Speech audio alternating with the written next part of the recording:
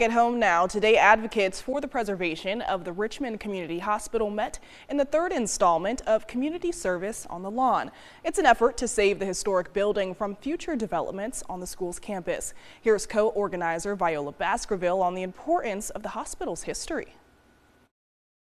The community wants this building to be included as a rehabilitated structure and as a structure that has adaptive reuse.